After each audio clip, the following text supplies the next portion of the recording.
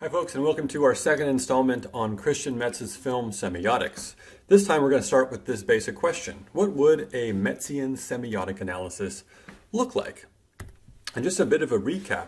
The main points of this book, Film Language, A Semiotics of the Cinema, is this. The central question is film a language? Christian Metz's answer, in the most simplest terms possible, is yes and no. What he means by that is that film is a language, but not a language system. It's not a language system because shots aren't words. Now, all the reasons that shots don't count or are not analogous to words are given in the previous video. The idea here is that words are a very special kind of sign, and words work to produce meaning by virtue of differing from each other within a larger system. That's what it means to understand language as a language system through the discourse known as structural linguistics. Christian Metz's point is that no matter how much film language seems to resemble spoken language, it's just not, because individual components of film that we might call shots do not function in that very abstract way, in the way that words function. But what about the positive argument? Christian Metz says that film is not a language system, but he does insist that film is still a language, or langage, to borrow the terms of Ferdinand de Saussure. So let's go back to those two shots that we looked at earlier, and we said that, well, at the very least, we know that these two shots, or any shot in film, is not equivalent to a word that might seem to substitute for it. That shot does not mean gun, and that face does not mean face. But why can't these shots mean something as simple as gun or face? Well, one major reason is that shots always come after particular shots, and they come before particular shots. In other words, they are embedded in a sequence of images. So Christian Metz is going to say that film is indeed like a language because editing forms signification along a syntagmatic chain. And if you actually read the book, Film Language, you're going to see this word syntam and syntagmatic all throughout the entire book. Now, he's not going to explain it to you because he's going to presume that you understand that word, because he's going to presume that his audience is familiar with the structural linguistics of Ferdinand de Saussure, but I'm not going to do that. And so let me explain what that word syntagmatic means, since it's so crucial to this entire book. Okay, so syntagmatic is an adjective that's drawn from the book Course in General Linguistics by Saussure, and it means this: of or denoting the relationship between two or more linguistic units used sequentially to make well-formed structures. Now, I know that seems abstract right now. The first thing that we want to do is contrast syntagmatic to its opposite, paradigmatic, which means of or denoting the relationship between a set of linguistic items that form mutually exclusive choices in particular syntactic roles. Now, let me explain this a bit further. Imagine that you have a sentence. Syntagmatic relationships are the actual relations between the words in the sentence. But paradigmatic relationships are the potential relations between the words that could be used in that sentence. Let's illustrate with a finer example. Imagine you have this sentence, the cat sat on the mat. The entire sentence, the cat sat on the mat, can be called a syntagmatic chain. The words relate syntagmatically to each other. For example, when you start a sentence with the word the, you are already presupposing the kind of word that can follow the. Only a noun is going to follow the word the. You would not have a verb follow the, because that just doesn't make sense within the possible rules of understanding English. In the same way, when you have a noun like cat, you're not going to follow it with a word like the. You're likely going to follow it with a noun, so you know what the cat is doing. So the relationship between cat and sat forms a particular, very precise syntagmatic relationship. But paradigmatic relationships are different. Notice that we're writing paradigm vertically. That's because paradigmatic relationships name the kinds of words that can be swapped in any given place. For example, the first iteration of the sentence is the cat sat on the mat. But cat and dog share a particular paradigmatic relationship such that I can substitute cat for dog and still have a similarly structured sentence that means a very similar kind of thing. In the same way, I can swap dog for baby and have a similar sentence because dog and baby form a paradigmatic relationship. Now we have to be precise here because you might say that, oh, you mean any particular noun, but no. not any noun is going to fit there, because if I put fish there, the fish sat on the mat doesn't make sense, because fish does not syntagmatically take the verb and preposition sat on. Fish just don't sit. And so the words baby and dog and cat form a paradigmatic category structure. To give you another example of how to think about this, take a sentence like John ate an octopus. If you change the syntagmatic relationships in this sentence, you'll change the meaning. So for example, John ate an octopus becomes an octopus ate John. It's the same exact words, but we've changed the syntagmatic relations, and now we have a completely new meaning. But now what happens if I change the paradigmatic relations? Well, now I have an elephant ate John, which indeed changes the meaning of the sentence, but in a pretty different way. And if I continue to change the paradigmatic relations, notice the similar kind of meaning given. Something is eating John. It's important to note that syntagmatic and paradigmatic relationships also dictate the formation of words.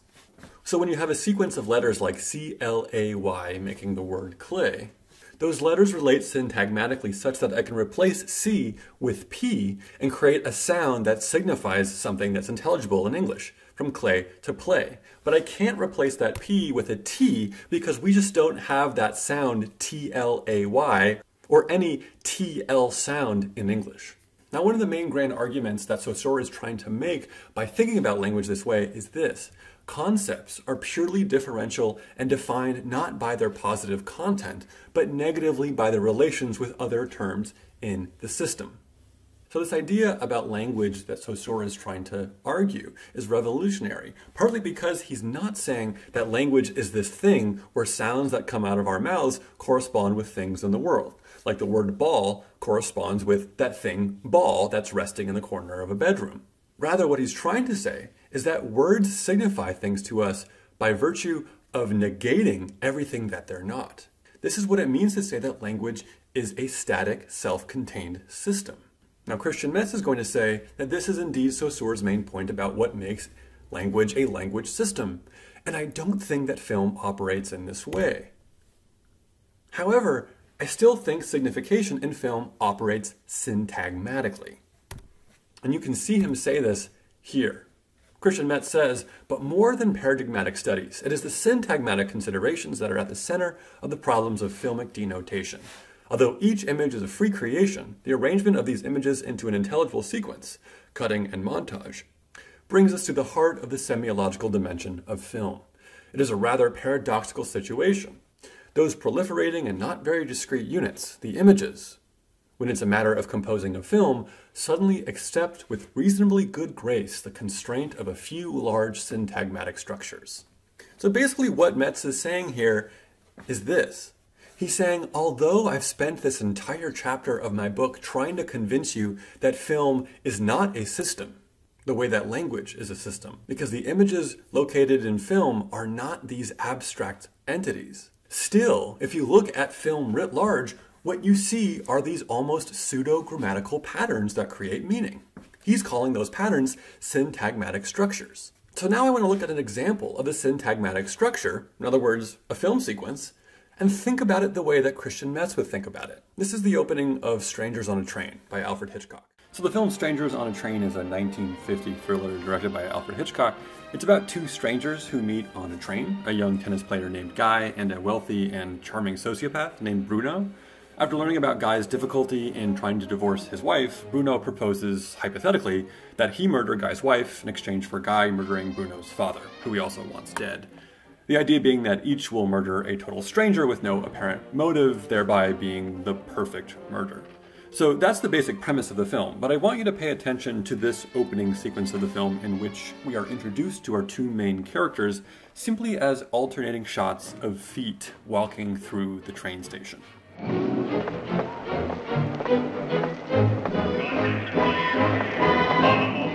The main question I want you to think about is, what do you know about the spatial and temporal relationship between these two pairs of feet? And how do you know those things? In other words, considering that these are simple shots which contain little information by themselves, they are, after all, mostly shots of feet walking, how is it that they come to signify such precise information about their placement in space and time?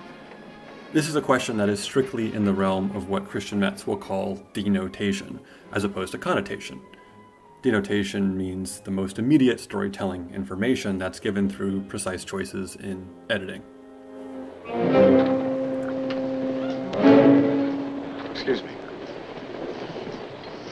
Now, if Christian Metz would watch this sequence, the first thing that he would say is that he would identify one of the main syntagmatic categories that he's constructed in his book. So you'll see in this book film language this large diagram in which he's going to identify and name particular kinds of syntagmas. And what he means by syntagma is simply a sequence that has a particular logical structure. And I think he would pretty easily and immediately categorize the opening of Strangers on a Train as what he calls an alternate syntagma, which is more widely known as cross-cutting or parallel montage.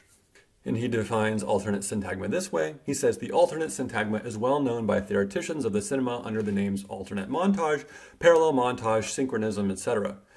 Typical example, shot of the pursuers followed by a shot of the pursued and back to a shot of the pursuers. Definition, the montage presents alternately two or more series of events in such a way that within each series the temporal relationships are consecutive, but that between the series taken as wholes, the temporal relationship is one of simultaneity.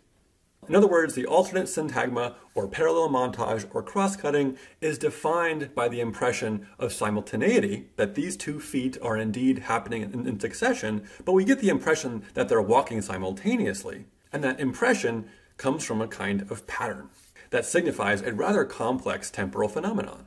But I don't just want to do that with this sequence. I don't just want to look at this sequence and say, oh, this is an example of cross-cutting, which is one of the major syntagmatic categories. No, I want to look at it more abstractly and ask the kinds of questions that Metz is asking about cinema in general. In other words, I want us to look at this little sequence and ask the big questions.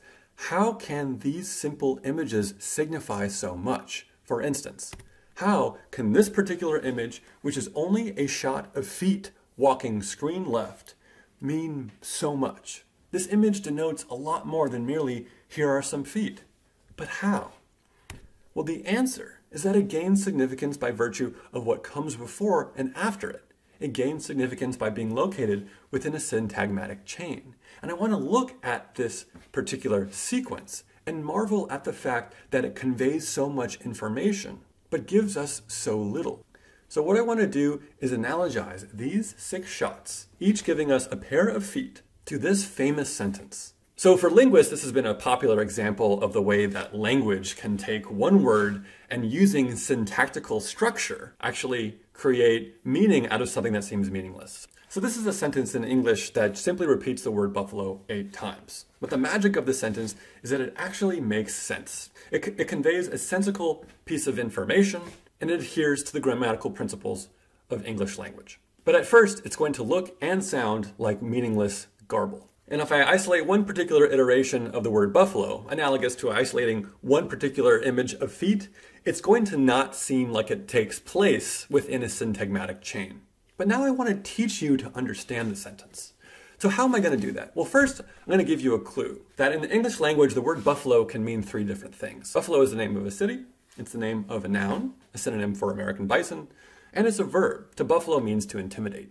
And now I'm going to read the sentence in a way that carries the inflection of these 3 types of words: the adjective form, the noun form, and the verb form. Buffalo, buffalo, buffalo, buffalo, buffalo, buffalo, buffalo, buffalo. I'm going to translate the sentence to make it a bit easier. Those buffaloes from Buffalo that are intimidated by buffaloes from Buffalo intimidate buffalo from Buffalo.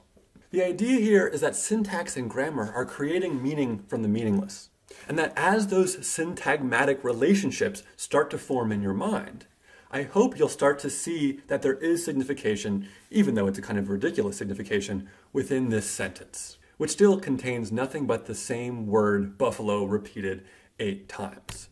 And now I want you to look at this sequence again and think about how meaningless an alternation between 2 different pairs of feet should feel. But when you watch the film, it didn't seem meaningless. In fact, you understood without thinking about it so many kinds of signification. For example, you understood, number 1, that these 2 people walking were walking simultaneously. Number 2, you also understood that they were walking toward each other. Nothing guarantees the fact that they were walking toward each other, but simply filming them walking toward two different screen directions, one walking screen right and one walking screen left, produced the impression that they were walking toward each other. And you might even understand a third basic point, that you wouldn't understand these temporal and spatial relationships unless the two pairs of feet were shown exactly the way that they're shown. And that the two pairs of feet are markedly different. They belong to two different people. And we know that because we recognize a different pair of pants and, importantly, a different pair of shoes. You could even add connotative meanings to these denotative meanings. For instance, it's hard not to make a lot of the fact that one of those pairs of shoes is shiny and flashy, and the other is ordinary, perhaps signifying a difference in wealth, and maybe a difference in personality or temperament.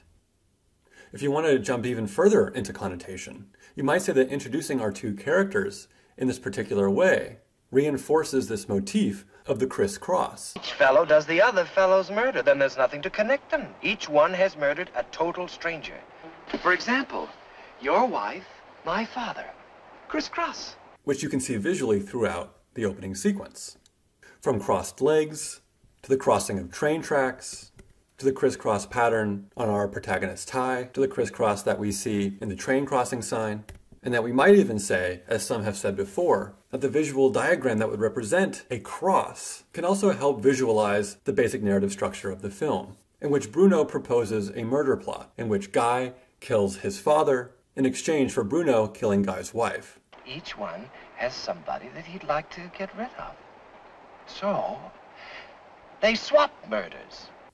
So what you have here is a layer of different kinds of signification that emerge from the idea of film as a syntagmatic chain, where each image signifies a lot more than the simplicity of what it shows us by virtue of being placed in a system, sometimes a system of alternating contrasts, and sometimes a system of motifs or repeating images that might connect to a plot. Christian Metz was more interested in the denotative side than the connotative side. But I wanted to simply show you how one sequence always has both sides happening simultaneously. Okay, I hope that clears up Christian Metz's film Semiotics, and I'll see you next time.